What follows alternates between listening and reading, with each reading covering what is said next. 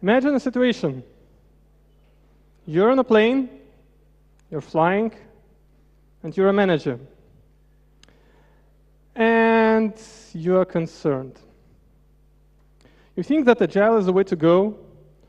Your company supports you. The team supports you. And actually, all the team went through Agile Boot Camp. Great stuff. You have 4 teams, and yet, for one team, it's somehow not working. How do you know that? Well, the product owner is somewhat not happy. Developers are somehow frustrating. Something is not right. When the plan lands, you have a decision. It's an Agile problem after all, right? So if it's an Agile problem, why not just hire for 6 weeks an Agile coach and see what he can find and perhaps even fix. So hello everyone, my name is Danil, and I happen to be that Agile coach who accepted the challenge. In the past, yeah, I've been a developer, Scrum Master, group director, and yeah, now I'm an Agile coach. So today I'll guide you through the first 4 weeks of that challenge, and I hope you'll get some ideas for 6 workshops and how they interconnect and how they create a base for moving forward. So I know the history of all those events because I'm tracking what's going on and writing down all the story while it unfolds. So the context. We're talking about the CRM, one of the several CRMs in SAP Global Services. So it's not a new project. It's been developed for 2 years at the moment when I've joined, and yeah, nothing really special as a CRM. The team. Well, you could say that there is somewhat 12 people in the team, depending on how you count. And roughly, it's the business in Stockholm, and here in Vilnius, the development, roughly. The process? Scrum! You know, like Scrum. So they're using TFS just for, you know, management of the backlog and online stuff. And the iteration is actually 1 month, which is okay, because they do have a release in every end of iteration. So from the helicopter view, it all looks quite nice, actually. I mean, the boot camp was really great. The product owner brings the feedback. Iterations and stuff, autonomy. I was actually quite surprised at the amount of autonomy I found. That was not something I expected. And yet, why then hire an Agile coach? Well, the expectation was that an external Agile coach could bring in unbiased view on the situation. There was a lot of history going on, and digging into that would be quite hard. And also, of course, external practices, something that worked elsewhere.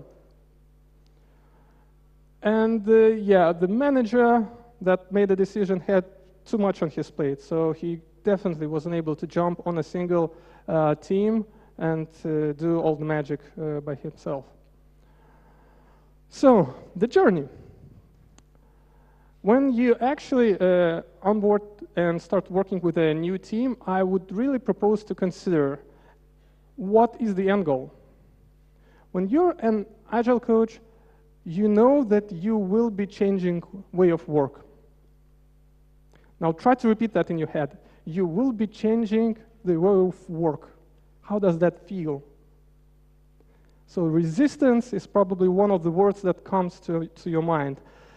But actually, the good thing about the resistance is that it doesn't really exist. The resistance is basically an intelligent reaction to people doing, well, not knowing exactly what's the context and so on, and doing crazy stuff. So I didn't want to do crazy stuff, and this is why I've actually started with one-on-ones with pretty much everyone who was involved. It did take time, definitely. But I was really glad that I did so. The goal was to listen. It was not to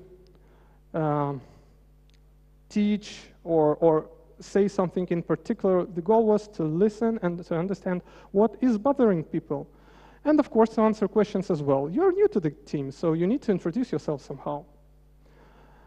So we were visualizing all the talk and working with the board a lot. You could see this is a board after one of the talks, so 1 to 2 hours, and the board is all messy. But even so, it allowed us to dig deep and avoid running in circles. And the findings, I'm really glad I did that up front. So they did know a lot about Agile. So there was no need for basics. I could only imagine how ridiculous it would be if I would start from Agile 101. So we didn't do that. Instead, what we did, we start to challenge the constraints. So this is something I usually do with the new teams, actually. The goal is to challenge the sprint length, regardless of the sprint length itself.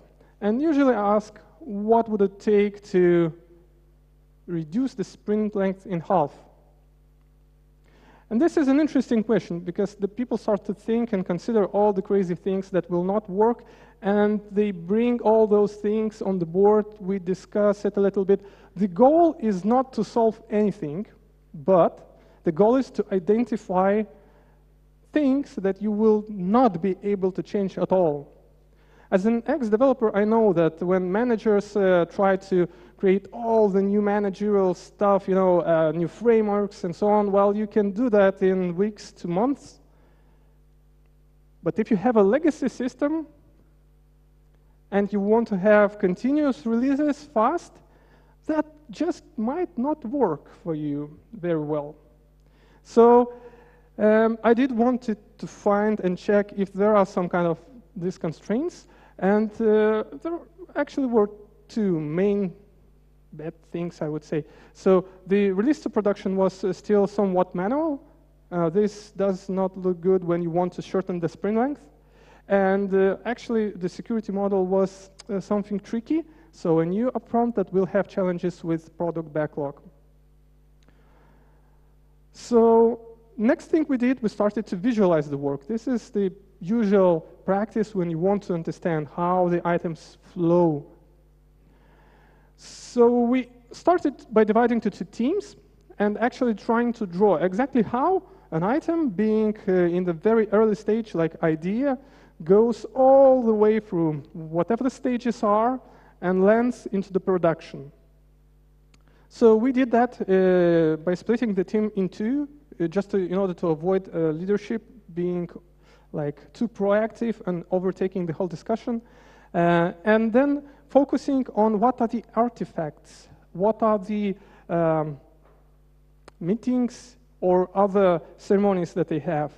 We really try to avoid the question of who is responsible for what.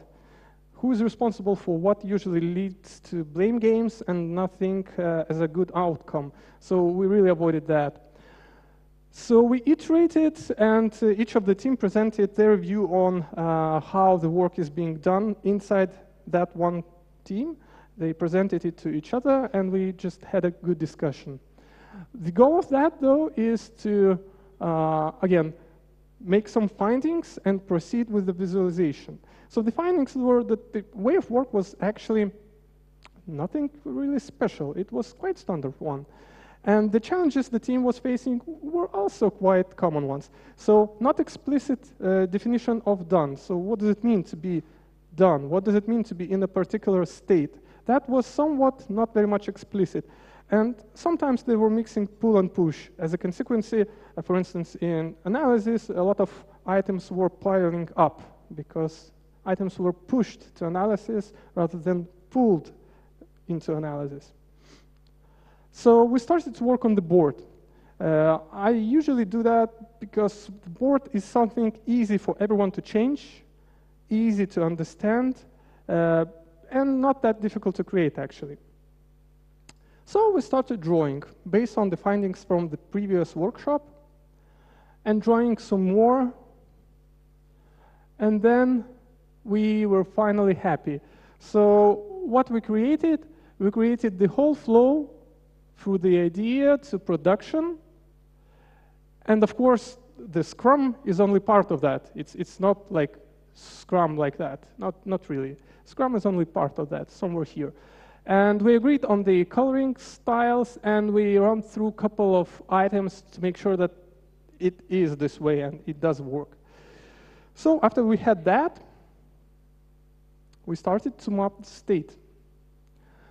And here we began with an additional workshop. So before actually bringing all the items on the board, there is one thing you want to agree on. What does it mean to be in a particular state? So what does it mean, for instance, to be ready for development? Do we need acceptance criteria? Do we need mockups? Or a line of user story is enough? And this workshop was very interesting, not because we agreed on something, and the goal was not to create any kind of gates. It was the intent to start talking about what are the real expectations, what I as a developer expect from business analyst, what I as a business analyst expect from product owner. And actually when they started to express their expectations, the findings were quite interesting. And if you're conducting this kind of workshop, keep in mind a couple of things. First, it takes time. It can easily take up to 4-6 hours. So we, for instance, split it, the whole workshop into days. Second thing is you don't want to impose anything. You want to find out how it is at the moment. And there is a reason for that. And the reason is the next workshop. So map the state. And this is literally taking everything that is in the backlog and putting that on the board. And here, you need to stand your ground. So if we agreed that an item is ready for development, if we have whatever mockups, as I mentioned, and acceptance criteria, and the item doesn't have that, well, it goes back to analysis. That's it. No exceptions, no excuse. If you would impose something on the team, there will be tons of exceptions, and you know, people would generally not agree. But in this case, it was the way the team works at the moment. And we instantly found out that, take a look at the analysis in progress. A bunch of items here. One person working. Not good. You can see here we have blockers, and those are blockers on external vendors. Not good as well. Something is smelly here. So, we've done that, and we were kind of ready to change things, right? Well, not exactly. Before we actually go ahead and try to improve, change something, I think that we need to consider what are the expectations. So what it is we are building, who are the main users, and what is an acceptable timeline? I find this question to be more valuable than when we are expected to deliver. Think a little bit about it, and perhaps it will be something of a use for you as well. And what did we find? Well, from the perspective of business, we were building a cockpit, a place where you can see everything and you can change easily pretty much anything. So while that is a great vision indeed, it is not very helpful to bring that to development team and say, please build it. It simply doesn't work this way. It's too much abstract. So what we did, we started story mapping. So story mapping is a good old way of visualizing the backlog, not as a line, but on the wall. So we simply started to do that. And yeah, unfortunately, this is not the actual image, but here we have the topmost epic level, so high level things that needs to be done. And then they are split into smaller things here and yet smaller things there. So we mapped pretty much everything on the wall this way and ordered in a priority. So the things on the left are most important ones, on the right, least important ones, on the top, most important ones, below, least important ones. We did all that, and it's represented what we want to build. But next, we actually started to use to mapping the main user workflow. So I think this image is quite ridiculously simple. And actually, I'm glad it is, because when we started, we had 30 types of users, and God knows how much screens to develop. But when we actually started to segment users, we realized that there are mainly 4 types of users, not 30, 4. And we are actually mostly need to focus on one. We actually realized that most of the users are using only 7 different screens. And one type of the users is using even less. While this on its own information might not be very helpful, but here's the trick. Combine that with story map, and you have a much more interesting view to speak to developers, to the team as a whole. So for instance, here, when we combined that on a single board, it was instantly obvious when we went through the story map that in upcoming 2, maybe 3 months, we are mainly going to work on one screen. And then for a long, long while, we're going to be mainly working on another screen. So, now we have a focus. Out of God knows how much screens and how many users, we are mainly working with 2 screens and mainly focusing on one user group. Much more focus. So, and with that in place, we were now actually ready to act, to improve. And when I'm saying ready, I mean we were much more aligned. We were aligned on the framework, the Scrum. We were aligned on the state.